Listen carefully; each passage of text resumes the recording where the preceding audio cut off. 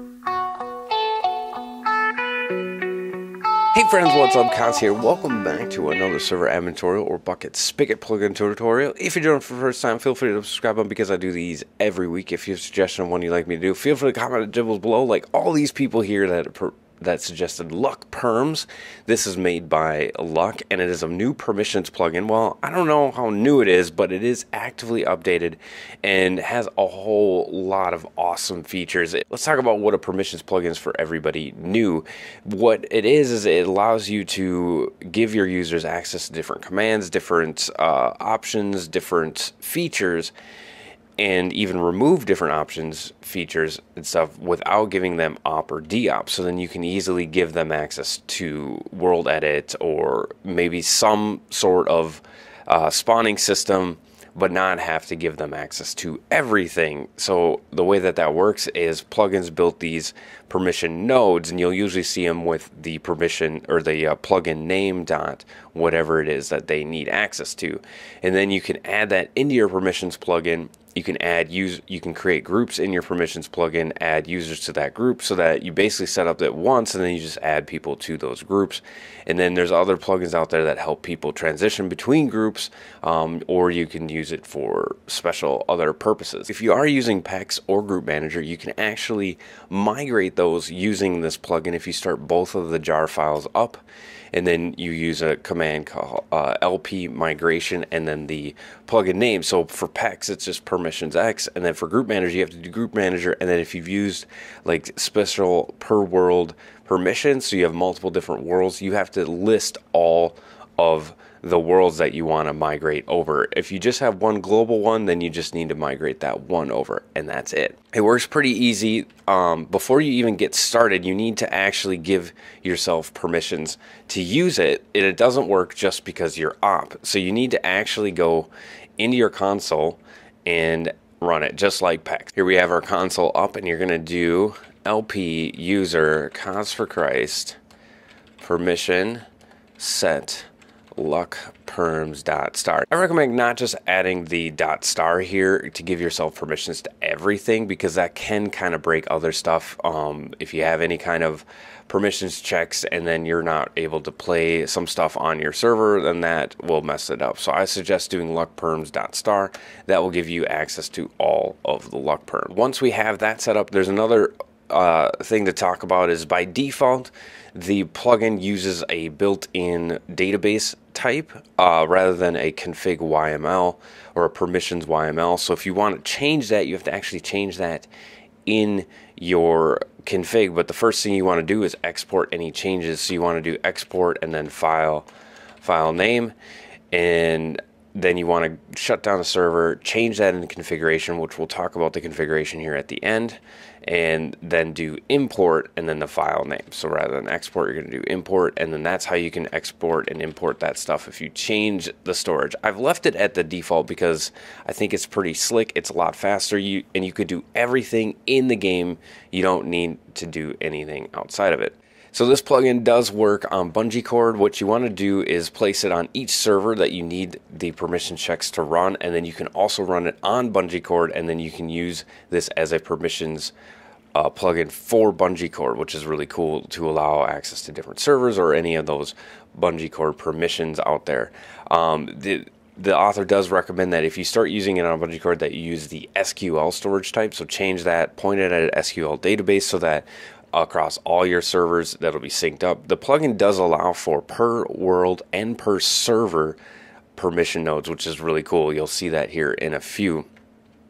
All right, let's get into the meat and potatoes in setting this all up. So what you want to do, everything is LuckPerms, or short version is LP. So we're going to create a group, create group VIP. So now that we've created that group, you can actually just do LP group VIP, and then you can even do LP group info, and then you could do LP permission info, and that's going to tell you any kind of permission nodes that you've set up for that. So what we want to do is we want to set up a couple permission nodes for it. So we're going to do LP group VIP permission set.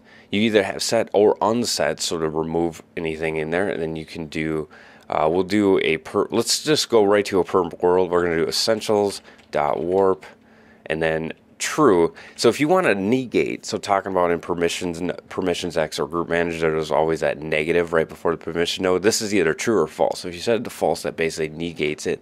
And then you can do a server, but we're going to just do global. And then we want to do kingdoms. So only in the world kingdoms do we have access to that essentials warp command. So that is there. And then there's a few other things you can do in here for LP group. If you just do LP group, it gives you an LP group gives you access to a lot of commands. You can pretty much just start typing in stuff without specifying permission nodes or any other commands, and it'll start telling you what you can and cannot do. So we could do LP group VIP permission. So like if we just left it there, it tells you everything that you can do. The node, true or false, like I was talking about, the server and the world, these are optional. So I think that if you don't put true or false in there, it will automatically fill that in, which is pretty nice. Now the next thing is we want to add ourselves to that group. So we're going to do LP user. Now we talk about user commands. Basically everything you can do in group you can also do in user. It's just you're going to change this to from user to group, basically just like permissions X. Parent, and then we want to set it, so that's going to remove all other groups. If you want to add multiple groups to somebody, you're going to use add instead of set. Do VIP, and that's pretty much it. So you can also put a global and a world, you know, a server and a world in here as well. So you can set groups per server, per world, which is really slick. Now you can see it had their existing parents cleared and now inherits from VIP. So we're part of the VIP group. So now we can actually, if we do warp tutorial, it won't work because we're not in the right world. So now we can do MVP TP kingdoms. Alright, so now that once we're in this world, we can do warp tutorial and it'll warp us back. And once again, we can't use that in this world. But if we want to set up a temporary plugin or permission, so we do LP group VIP permission set temp. We're just going to do the same one, true, and then we're just going to do 10 seconds. So if you put M, that's minutes, H is hours, and D is days. I think capital M is months. I think W is weeks. There's a whole lot of them. You can kind of play around with it, but I believe S, lowercase s is seconds. So there we go. So now we can do that one for 10 more seconds. And then that will expire. All right, so we could do LP list groups, and you can see that we have those. We have the default and the VIP group that we set, and now you can see that permission node has expired. Now we need to set up prefix and suffix. We're just going to go through the suffix setup, and then you can kind of extrapolate that to your prefix. So we're going to do VIP, and now this all happens under meta. So if you do meta, you can see we have the add prefix, remove prefix. And you can do temp prefixes and suffixes as well, which is really kind of cool. Now, the one thing is that you'll notice that this is add prefix and not set prefix. So if you add a prefix and you need to change it, you actually need to remove the prefix and then re-add it. So pro tip on that one. We're going to do add suffix, and then we can set a weight to it of 100. I believe the lower the number, the higher the weight, kind of like how all other ones are. And then we're going to put a quote and then a space, so that at the end of our name there will be a space before the tag and then another quote. And then we can do test, and you can see that has set up. Now if you, oh, we forgot the end one. So this is where that remove prefix is going to come into play, and we can actually just go meta clear, and that's going to clear all of it in there. So then we can do add prefix, and we can even add color coding to it if we want. But remember, this is going to probably change the color of our name as well. Or no, never mind.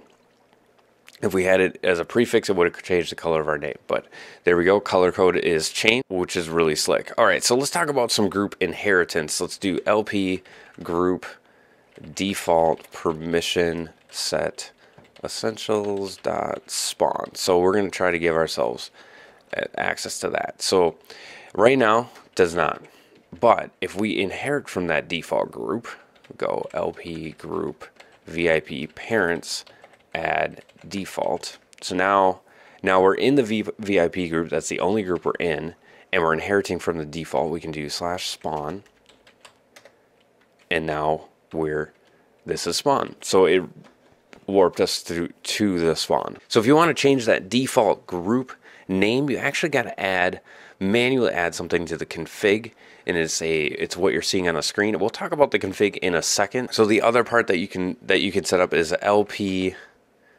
track. So if we're going to do LP track, you can create track, you can insert, add, change the group permissions. So basically you can this will allow you, if you're creating a track, basically like a VIP. So if we want to do LP, so we're going to create group VIP2.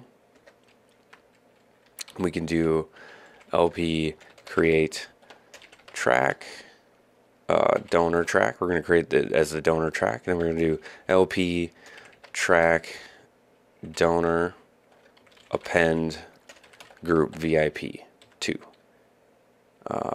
Insert. Okay, so now we got to add the first one to it, and then we're going to append VIP2. And then you can do LP, can we see the track? LP list track? Oh, it's tracks. So we have the donor track, so LP track donor.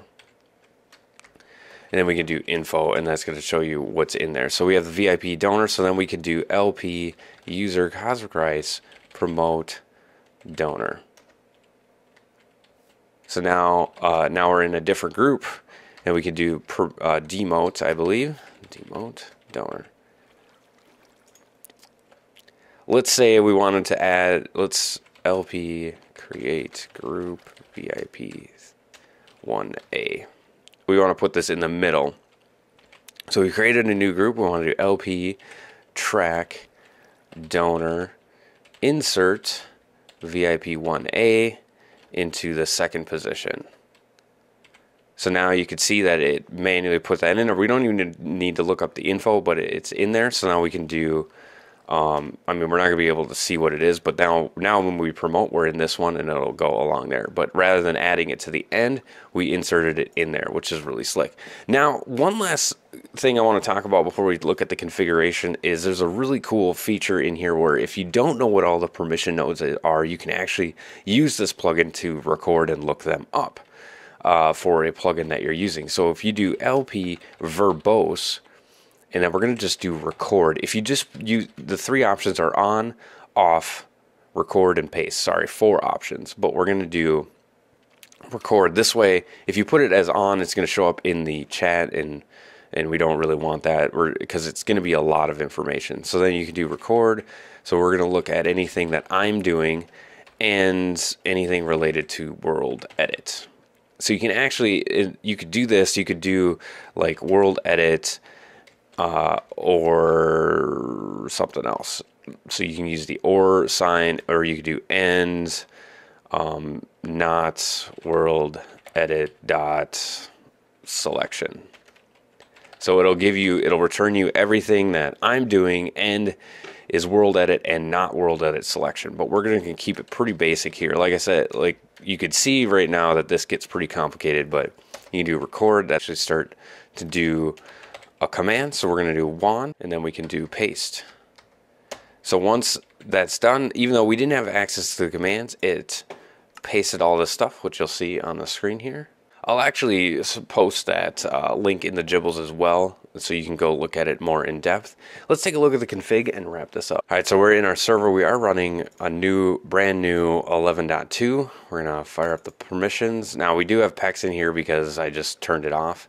We're gonna fire up the LuckPerms. Now you have your config, and then here's that database that it created. All right, so pretty quick, the authors offered a lot of comments in this. So if you're not using Notepad++ to check on this, I would highly recommend, because you'll be able to see all this stuff really easily. This is for if you're using multiple different servers, you can change the name of this server. So rather than being global, it'll be whatever that is. You can also include the global server as a permission. You include global world, apply, all that stuff. You can set this online mode. So if you're not running online mode, if you set this to false, it won't check the UUID, it'll just check the player name.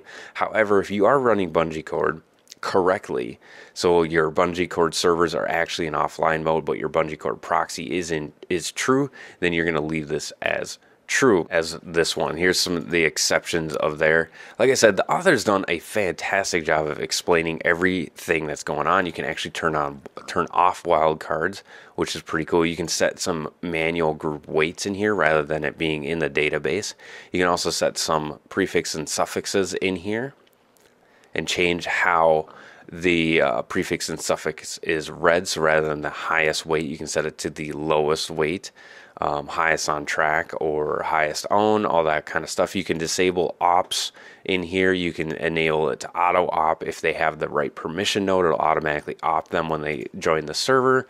You can change some vault information. So the vault is a lot of how it your permission nodes use vault in regards to showing the prefix and suffix. You can change a lot of that. Here's where you start talking about the storage method. So if you shut down a server, you want to change this to YAML, and that will change it to the standard YML field, or you can change it to MySQL is the other one that we recommend, and then you fill in all of this and point it to a MySQL database. So if you're running a bungee cord, that is what you're going to want to do for running this plugin. Here's where you can change the default assignments, and then you can add that default group name rewrite. You know, the other thing you can do rather than doing that, you can actually create a new group and then just have default inherit from that group. And so the actual name of the group is going to be default, but then it's going to be inheriting all the permissions, all the suffix and prefix and stuff. So if you don't want to edit the configuration, that's probably the better way to do that, is just set the group to inherit. All right, guys, that is LuckPerms. It is a fantastic new permissions plugin that is very powerful. There's a whole lot else that it does. Actually, you can do bulk edits. You can do a whole lot of, there's a lot of other commands that I did not address in this tutorial. I just wanted to get you up and running, and then you can kind of start playing around with it like you saw me do throughout the tutorial. You basically just plug in the commands and start looking at what's on the screen. The author's done a great job of really directing you and understanding how the plugin works. So hopefully that it helps you guys get started. This is Cos reminding you guys all, enjoy the game. God bless.